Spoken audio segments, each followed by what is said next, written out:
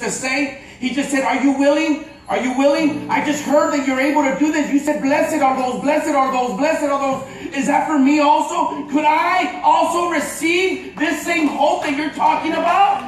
Can I receive that same love that you're talking about? I'm hurting. I'm tired. I've gone through this and I'm going through that. I need somebody. The man comes out of the rock, and as he comes out, he bows his heart. Listen to me today. You know what he did? He bowed his heart.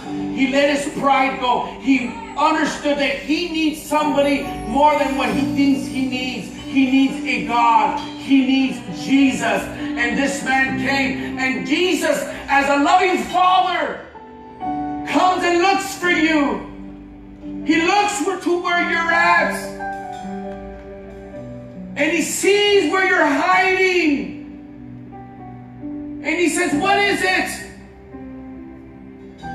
And he goes to you, and yet the Bible says that he touched him.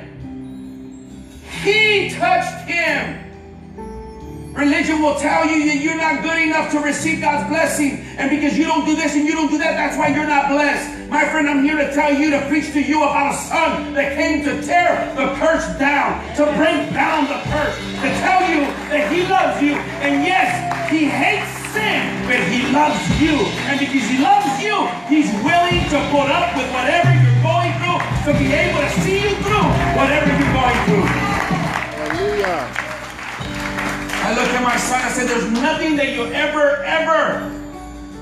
nothing that will ever keep you away from me being your father. I am your father forever, whether you like it or not, ever.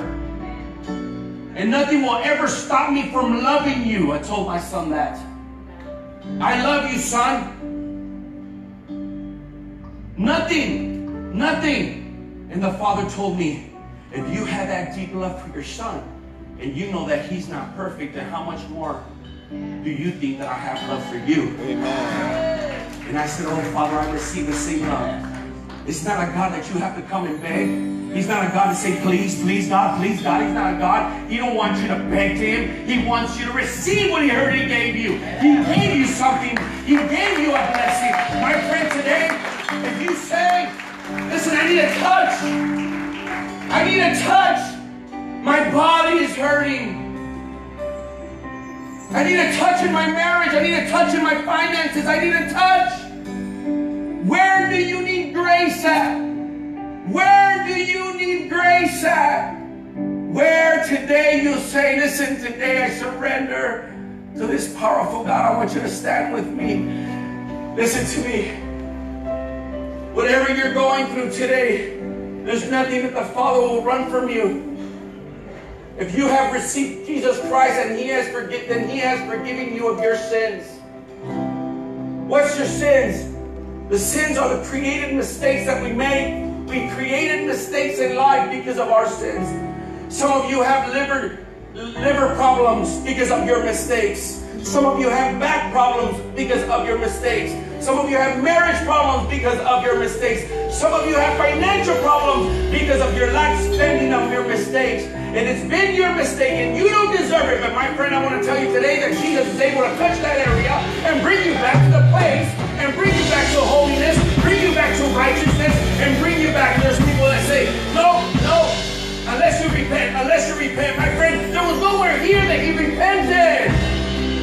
Let's stop being so caught up on this and on that. You know what he did?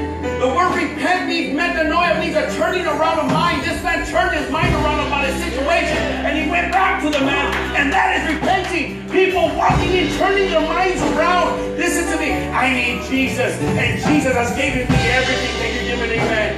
My friend, today I invite you to this altar call. If you are a